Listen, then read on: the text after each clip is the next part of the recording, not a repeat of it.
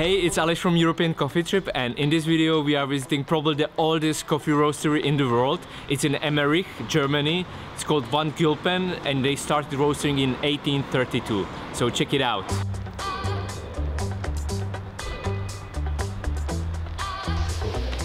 Hello, it's Alex from European Coffee Trip. Yeah, okay.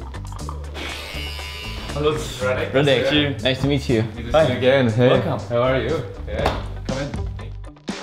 We are at our roastery, the Van Gülpen Coffee Rosters, and I'm running the roastery in the 6th generation now. Our roastery was founded in 1832, and we started as an importer for green coffee. We're the oldest company where the family is still the owner of the company. After a few years, the son of our founder had the idea that you could sell the coffee roasted. So until then, it was usual that you buy the green coffee and that you roast it at home. So he experimented in his garage, and then he came up with a huge drum and found a guy called Theodor von Gimborn. And then together they started Emmericher Eisengießerei und Maschinenfabrik Van Gülpen, Lenzing und Van Gülpen, which is now known as Probat. So yeah, that's actually the model where the Probat company started with. It's an old bowl roaster made by the Probat company, and this is how you were probably rotating it for quite some time in order to roast coffee back then. I think it's probably from 1910 or something like that. Those are all Van Gülpen roasters. Somewhere there's a ball roaster as well. So yeah, that's an old drum roaster. In the 1960s, it was all about making the cheapest coffee in Germany. And from around 1,000 roasteries in Germany, it got down to maybe 20 or 30 roasteries because all the roasteries died due to the cheap prices and the low prices of roasted coffee. There was a point where my grandfather decided to focus exclusively on specialty coffee, which maybe was called more gourmet coffee back then, and that was the way he survived with the company in that small, very small market of gourmet or specialty coffee back then. And yeah, that was the point where we started making specialty coffee. So the grandfather is one who brought specialty coffee?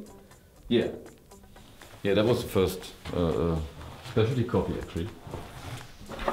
Which you wouldn't consider specialty coffee nowadays, but yeah, that was the first brand for gourmet coffee back then. So it was the Royal. Yeah, and that was where the logo and where the lion was established.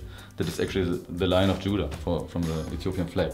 Back then we were called Royal Coffee, and the biggest challenge for me was making the shift from a second wave specialty roaster to a third wave specialty roaster. So 5 years ago we introduced the name Van Gülpen back to the company, which is still our family name and which was the name of one of the founders and always has been in the company. So this is the current packaging from Van Gülpen. It seems it was one of the very first boxes for coffee in Europe, but we get an even older box for coffee. That's from what, 1950, I guess. 1950. So it's not a new thing, as we might think. It was a turning point for our company when we started to make a specialty coffee, and we had so much focus on Ethiopian coffee back then. And Ethiopian coffee plays such a big role until now, and we still like it so much. What do you like about coffee from Ethiopia?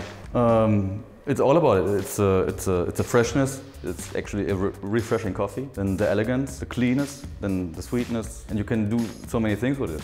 You can roast it very lightly, and it tastes good. And because roasted a bit darker, then you get much more body, and it tastes pretty good. Even when you roast a bit of roasting flavors in it, it still tastes good because it has that distinctive freshness in it. So it has so much potential for tasting so much different. So yeah, everything about it is great, and it tastes so pure and like coffee should taste, actually.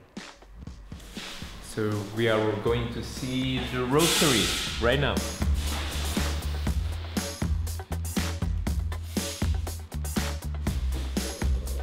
That's an old G90 from 1939.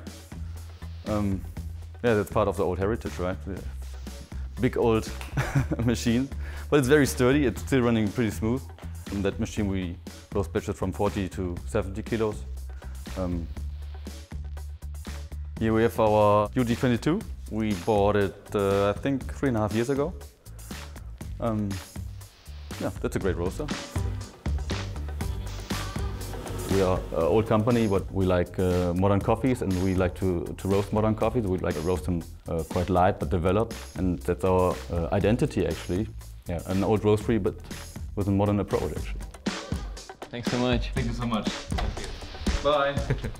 It's Radek from European Coffee Trip. I was actually the whole time behind the camera, but I hope you enjoyed this video. It's cool to see the old roastery transition into third wave coffee. We also got some great samples from Kenya, so we will enjoy it in the Brno in our office. But yeah, this is the end. Thank you guys for watching. If you like this video, smash the like button, subscribe, and we'll see you next week in the next video. Bye bye.